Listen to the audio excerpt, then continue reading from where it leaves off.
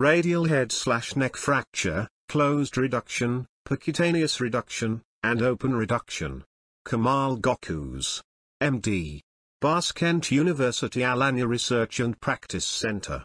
Acknowledgement. We would like to cite Cocker, M., and Millis, M., ND. Operative Techniques, Pediatric Orthopedic Surgery. The figures and knowledges of this video have been retrieved from the textbook of Operative Techniques, Pediatric Orthopedic Surgery. We would like to advise this book all residents and orthopedic surgeons. Pitfalls. Reversal of the radial head, 180 degrees rotation, is a contraindication for both closed and percutaneous reduction. Significant soft tissue edema or a mass is a contraindication for closed reduction. Localized infection, cellulitis, abscess, over the radial head is a contraindication for open reduction. Associated dislocation of the radial head fragment is a contraindication for closed reduction. Controversies. Radial neck angulation greater than 65 degrees and completely displaced fractures may be difficult or impossible to reduce closed. Localized infection, cellulitis, abscess, over the radial head may complicate percutaneous reduction using Steinmann pin. Open reduction is only rarely needed since almost all radial head/neck fractures can be reduced by closed or percutaneous means. Treatment options. Acceptance of position. Closed reduction. Percutaneous reduction with a Steinmann pin.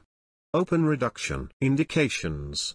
Depending upon the extent of fracture displacement and angulation, there might be better indications for each of the three different techniques: closed reduction, percutaneous reduction, and open reduction. Closed reduction indications: fractures with displacement greater than 2 mm or lateral angulation greater than 20 to 30 degrees. Percutaneous reduction indications: fractures with displacement greater than 2 mm or fractures with lateral angulation greater than 20 to 30 degrees that are not reducible by closed method.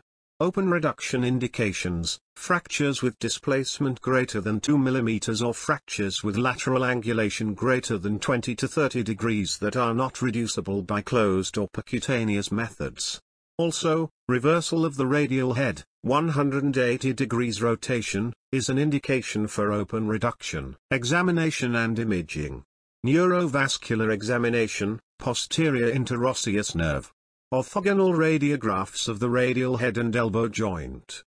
Figure is a radiograph showing fracture of the neck of the radius that could be treated with closed reduction or percutaneous reduction. Figures A and B are radiographs of a fracture of the neck of the radius with complete dislocation that may be difficult to reduce closed. The radial head and neck are subcutaneous on the lateral side of the elbow, just distal to the lateral epicondyle. The posterior interosseous nerve penetrates the supinator muscle just distal to the radial neck and may lie directly upon the bone. Figure.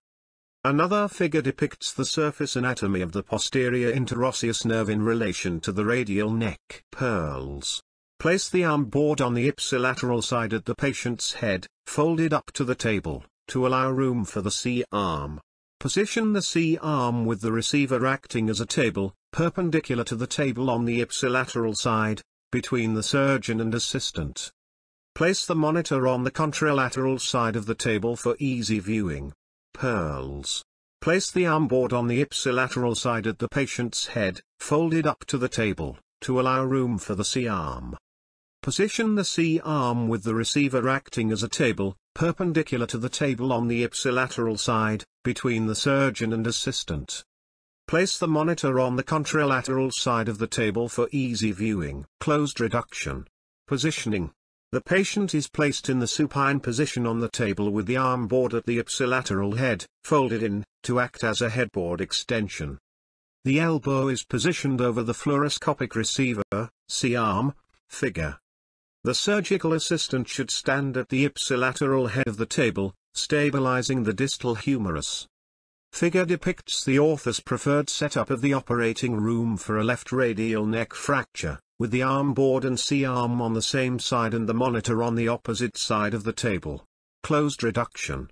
The forearm is supinated and the surgeon places his or her thumb over the radial head. Figure. Varus stress is applied to the elbow while the assistant stabilizes the distal humerus. Figure. Direct pressure is placed over the radial head while the forearm is gradually rotated into full pronation. Radiographic views, Figs.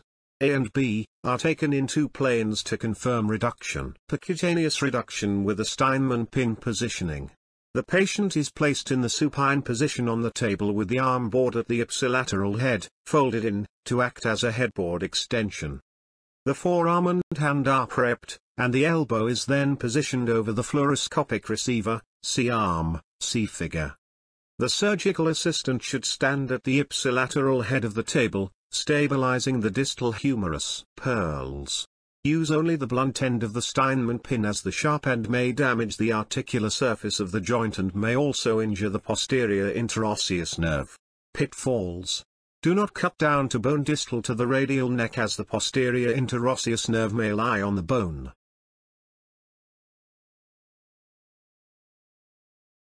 Portal/exposures. The portal is through a stab incision made just distal to the radial head/neck on the lateral side of the forearm. A fluoroscopic view is taken with the knife blade or metallic marker over the distal radial neck to accurately identify the site of puncture, figure, which is then marked on the skin, figure. Procedure. Step 1. The forearm is slightly supinated and the stab incision is made with a knife blade just distal to the radial head. A hemostat is used to spread down to bone, angling in a slightly proximal direction to the fracture site. A large, 3 mm, blunt-ended Steinmann pin is advanced manually up to the radial head. Step 2. Varus stress is applied to the elbow while the assistant stabilizes the distal humerus. The blunt end of the Steinmann pin is used to manipulate the radial head fragment into place. Gentle pronation may be performed as pressure is applied to the fragment. If the partial reduction is obtained, the pin may be removed and further manipulation by the close technique may be attempted.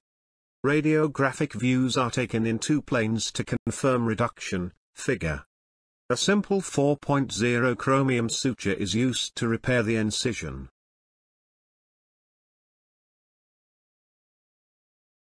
Pearls. Take a fluoroscopic view with the knife blade or metallic marker over the distal radial neck to accurately identify the site of puncture. Pearls. Care should be taken not to expose more than a few millimeters distal to the radial neck as the posterior interosseous nerve may lie on the bone and can be injured by the dissection or over-aggressive retraction.